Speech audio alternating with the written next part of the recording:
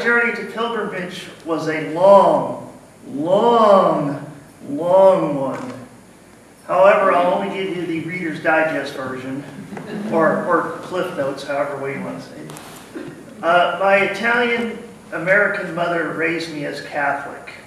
She taught me at an early age that if you want something from God, you pray for it. As a kid, she made me think God was a religious version of the Sears catalog.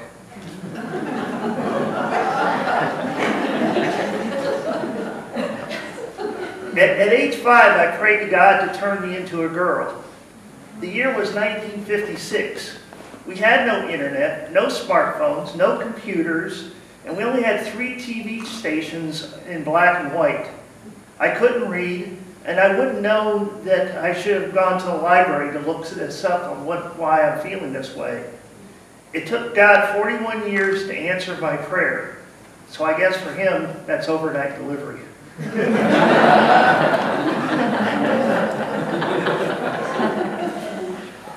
I was an altar boy, but I never met one of those priests. Thank God for that. Later in life, I felt religiously abused as a child. My mother wanted me to be involved in every aspect of the church, which made me feel like being in a cult.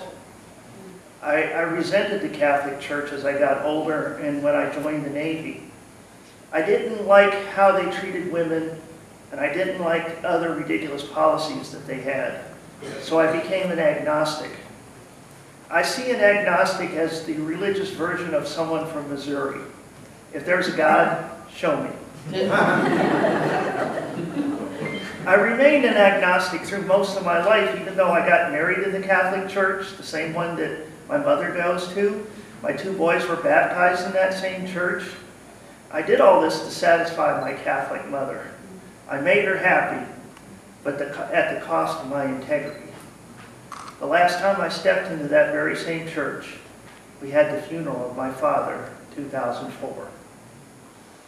I started my transition in 1997 and remained an agnostic, but I occasionally went with friends to local affirming churches in Phoenix.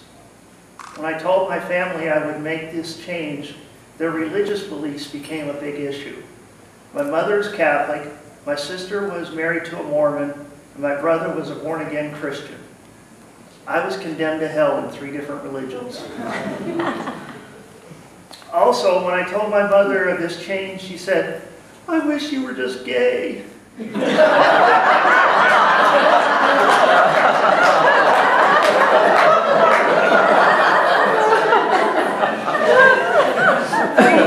3 years later, when I decided I was only going to be dating women, I called my mother and said, "Mom, you got your wish."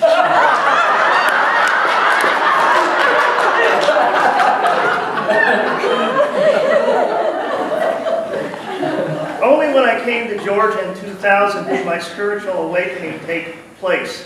Here in the Bible Belt, religion and spirituality plays a very important part in most people's lives. I met a good pastor, Pastor Paul Turner, who went out of his way to do things for and lend support to the transgender people. He affected me in many ways. One of my early girlfriends felt very spiritual, and she took me to the MCC churches, both in Atlanta and Athens. We also attended Pastor Paul's church occasionally. 6 years ago, I met Darlene, and she attended a Quaker church in Decatur. I would go with her there, and we would also attend Pastor Paul's church. This went on for 2 years, but having to travel into Atlanta and attending church became too much trouble. I asked friends if they knew of any affirming churches in the Marietta area, and Pilgrim's name came up several times. The first time we came here, Darlene and I looked at each other, and we knew we found a home.